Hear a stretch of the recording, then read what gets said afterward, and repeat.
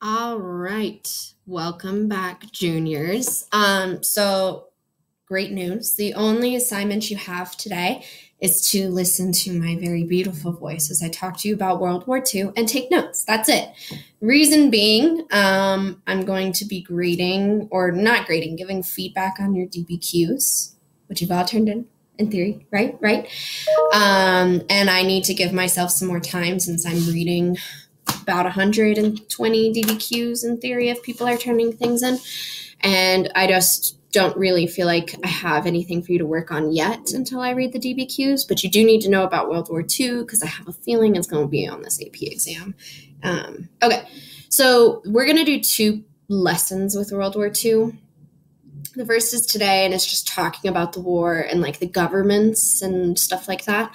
And then the next one's talking about it within the United States. Because this war highlights some pretty significant disparities and racism in the US. Okay, so World War II, the war to end all wars, the last World War we had, starts from 1939 to 1945. So let's just jump right in. Okay, so since this is US history, I'm going to have a more United States lens to it. I think most of you learned about World War II last year or in some sort of capacity in life. Sorry about the barking dogs. Okay. So during the 1930s, remember we have the Great Depression going on, all kinds of stuff like that. The US was more isolated than anything else. So as they start seeing some weird, funky stuff happening in Europe, some weird, funky stuff happening in the Pacific Islands, Japan, and Asia, the US is like, no, we're going to step out of this, and kind of took this role of we're not going to get involved, especially when they're starting to see the rise of Hitler and Nazis. Like, oh, that's not our war to fight. Pretty easy to do when you're not actually in Europe, you know what I mean? And you have like two oceans separating you from where wars are actually happening, but neither here nor there. So in 1935, Congress passes the Neutrality Acts. Say that 10 times. Go ahead. Just kidding. The Neutrality Acts, which basically said that the US will not choose a side for Europe, won't get involved, won't do anything. Also in the US, you have a lot of Hitler sympathizers. There's actually a show on HBO right now. It's called The Plot Against America, who talks about Charles Lindbergh, who was trying to run for president. And it kind of insinuates that he was a Nazi himself. And so you have some like people in the US, fascism is a big thing around the world. And of course, in the US, when you have quote unquote freedom of speech, you're allowed to say some crazy stuff like that and believe in those types of things. Anywho, point being, Great Depression's going on. We got some other issues. People are probably fascist, some of them. US says we're not going to get involved. Things start changing, though, on the European front pretty quickly. Let me move my little video of myself. So in Europe, you have two big people taking over power. The first, most of you have seen and know, is Hitler and Nazi Germany. You also have Mussolini in Italy. Both of them are fascists, which essentially means like larger, bigger military government. Government kind of controls all facets of life, big like capitalist industry, blah, blah, blah. Okay, so Hitler gets into power in 1933 and very quickly starts making a plan of taking territory in 1936. The first was Austria, Czechoslovakia, and other European countries like Great Britain and France are like, this is scary, but we're going to wait and see what happens. And they kind of have like a line, and that line is Poland. The minute Germany invades Poland, the war starts. Well, Germany does invade Poland in 1939. Actually, Soviet Union let it happen, made some sort of deal with Germany that the Soviet Union won't get involved in the war if you take over Poland. And it's interesting because like Poland is in between the two. So Poland is like, it would be scary if you're in the Soviet Union and Germany is all of a sudden taking a country next to you. But they make some pacts, so the Soviet Union and Stalin just let it happen, let it roll. That being said, the line was drawn for Britain and France. So in 1939, Great Britain and France declare war against Germany. Now, this war is pretty intense and pretty insane, which is why you probably see the US get so mobilized and involved quickly, because Germany was such a military powerhouse. They were knocking out people left and right. So in 1940, Germany invaded and occupied Paris and France. So all of a sudden, France, the French military who was fighting against Germany, is now fighting with Germany because they were invaded and taken over. You also have Italy going into North Africa and taking over French territory and English territory. So for a good amount of time, from 1940 to later in 1941, Great Britain is practically alone. And there's this introduction of total war. So what Hitler did, and because planes were able to do this, England is on an island and Europe's over here. They would have planes fly over and bomb civilians and bomb cities, right? And so the idea is like, yeah, there might be an ocean separating you, but the minute civilians are being targeted, people start to lose and get weary and not like the war.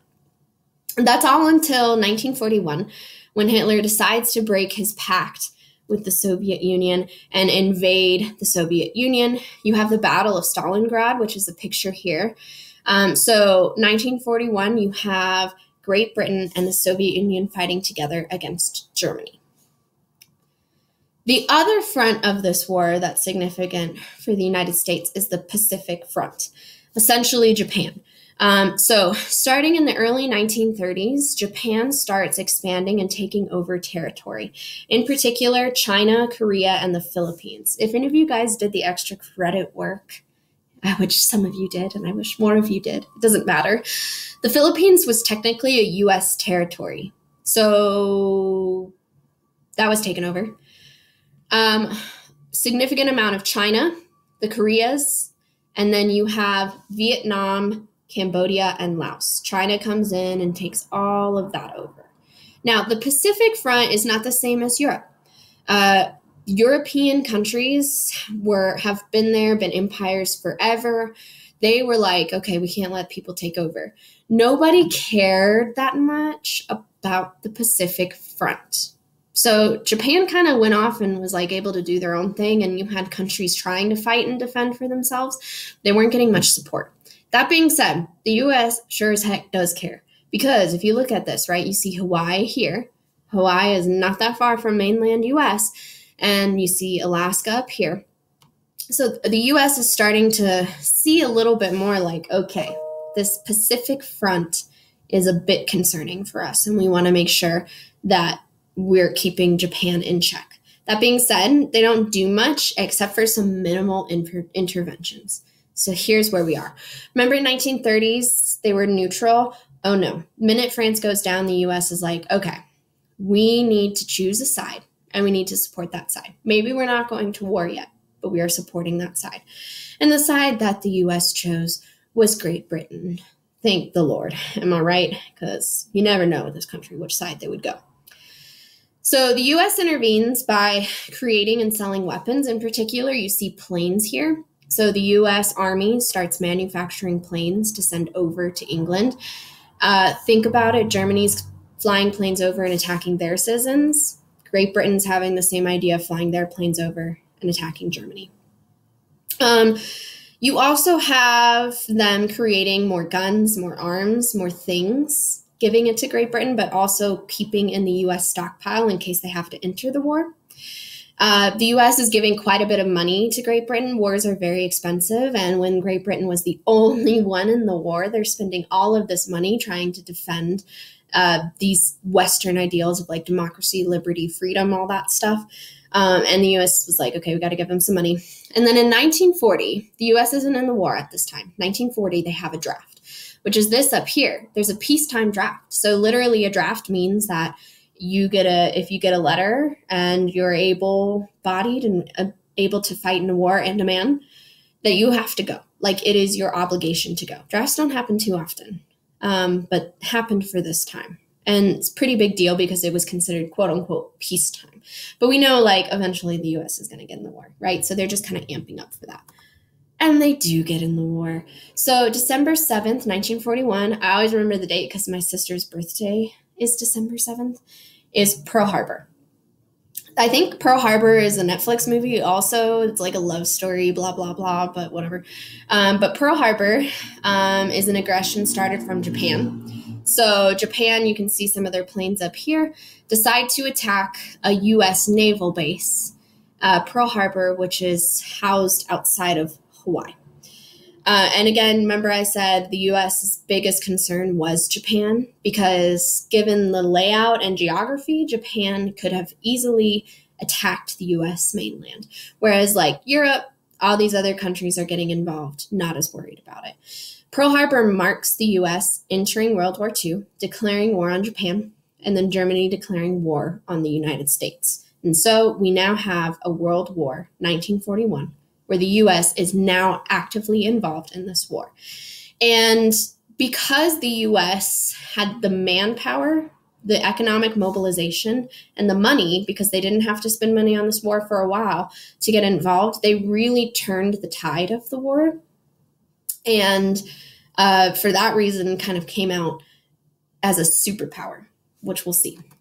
Anywho, at home, the war mobilization, the biggest thing is happening at home, right? We're not in Europe, so the citizens aren't feeling the effects of being bombed or seeing their towns taken over, knowing what that's like. So the US government had to do a pretty big job of convincing people this effort is worth it. Like, we need you to fight, we need you to go to your factories, we need you to work. So you see some pretty intense propaganda.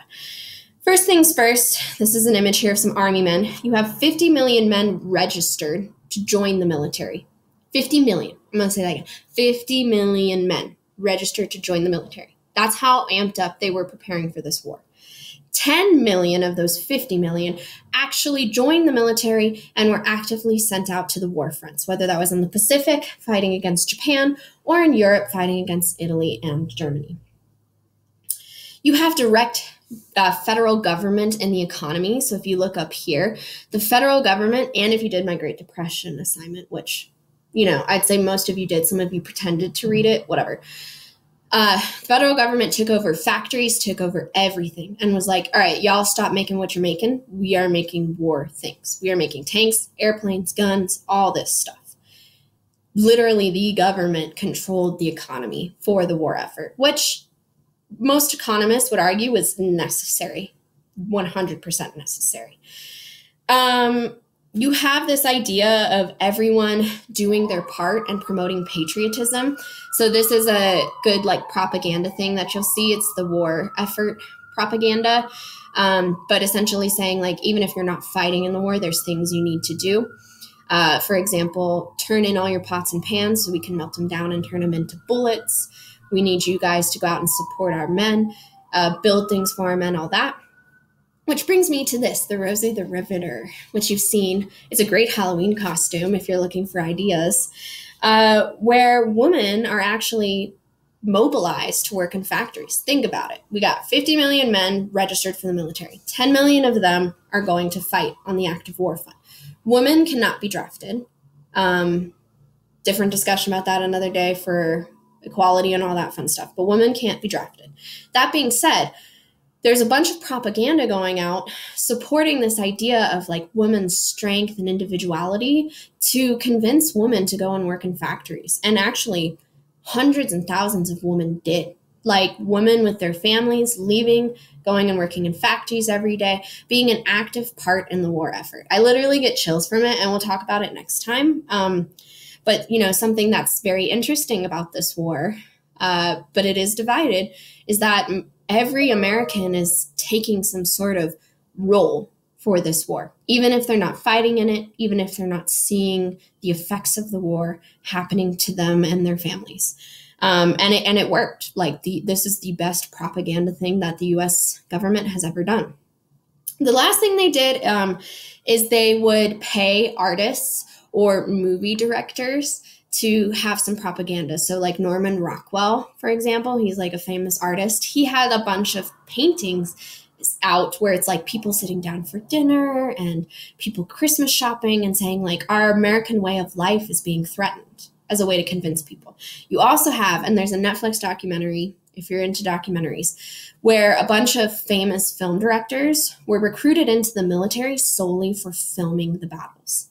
And the idea is that they film the battles. The US government shows people what's happening in Europe, shows people what's happening in Japan to sort of promote this like patriotism and propaganda that this is a very big thing. The Netflix show is called The Five, and the Five Came Back.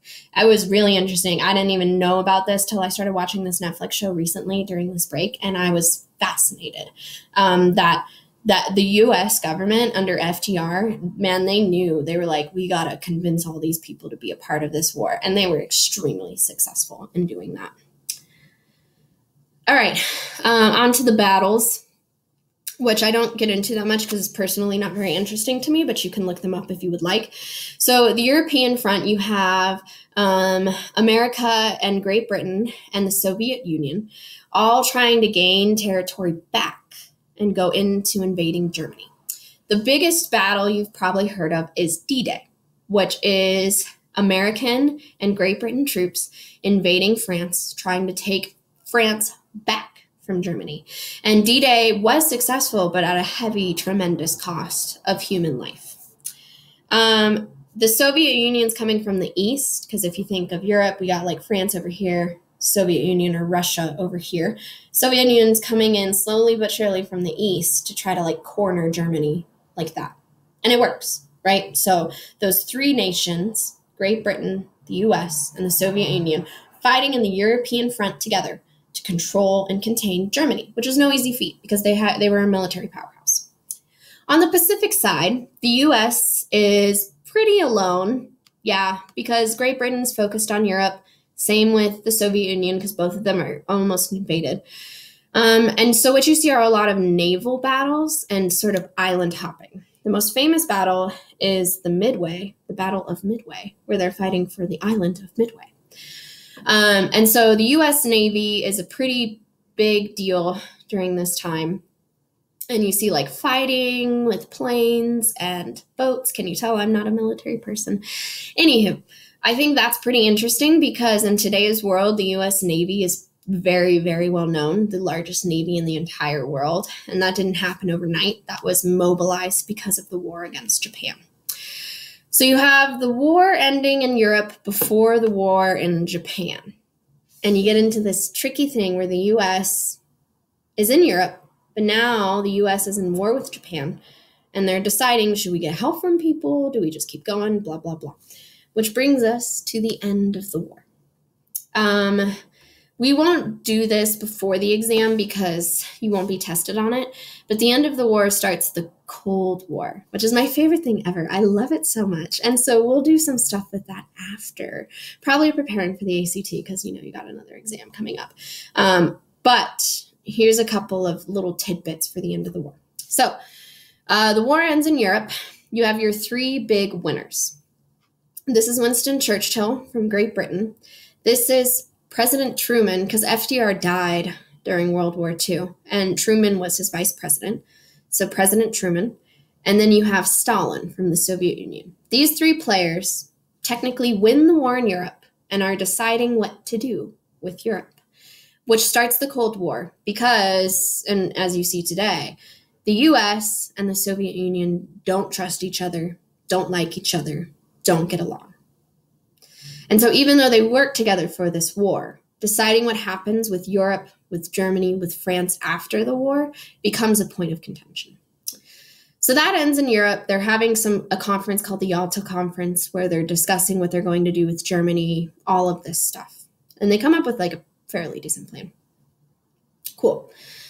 Then you have the bombing of Hiroshima and Nagasaki to end the war in Japan. So remember, the U.S. is alone in Japan for now. And they want to end this war quick as possible. The U.S., other countries were doing this too, but the U.S. has a secret mission to develop the atomic bomb, the Manhattan Project, where a bunch of physicists and chemists are coming together and testing out the atomic bomb. And it is used for the first time against Japan to get them to surrender. Significant in that it's the only times atomic bombs have ever been used. And a lot of people think the U.S. did it to prevent the Soviet Union from joining in the war front in Japan, because then you have less territory to fight over, right? Because the U.S. can say, oh, they won the war against Japan. So war against Japan ends 1945. At the end of the war, you see a shift from World War I. So instead of this like isolation and we're going to punish Germany and we're going to punish Japan, the US, Great Britain, and Soviet Union's kind of mixed on that one, have this thing where it's like, that didn't work, so we need to focus on diplomacy. And diplomacy is more negotiations and strategic talking as opposed to force and war. So Germany is divided up. They build Germany's economy back up. They make Germany a beautiful place, whatever, right? Whereas like Germany today is a strong democracy and one of the strongest European countries. And we are not worried about Germany, right? Because of the US involvement in that. Same with Japan. So building these countries back up, slowly but surely, making sure they have stable economies, making sure they have democratic systems to sort of prevent this aggression that came from Germany in the first place. You also see, this is up here, the UN, the United Nations, which still exists today. And the United Nations is all the nations coming together to solve problems using diplomacy. So right now, the United Nations, well, I hope so, I don't know, I guess. Well, actually, probably not. Actually, the US probably isn't doing this. Well, anyway, whatever. The United Nations, in theory, are meeting and talking about coronavirus, right? Because it's affecting the whole world, so we need diplomacy to do that. But with the US not there, I don't know how that would work. Anyway, this is the end of World War II. I hope the notes are okay. I've gotten feedback I talk too fast, but I'm trying my best. You can slow me down if you need, or turn on closed captioning. And just take these notes. You're going to turn them in. I'm going to grade them, see that you have things. For those of you not doing 3 questions, you need to do 3 questions to get the 100%. All right, see you guys later.